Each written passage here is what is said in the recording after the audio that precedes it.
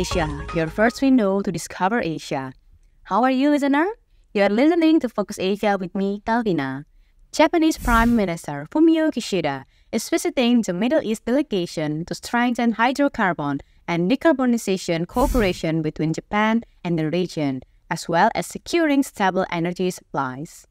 The discussion between Japan and the Middle East will cover regional and international issues, bilateral relations, and expanding business opportunities for Japanese companies in the Middle East. Japan relies heavily on energy import from the Middle East, particularly crude oil and liquefied natural gas.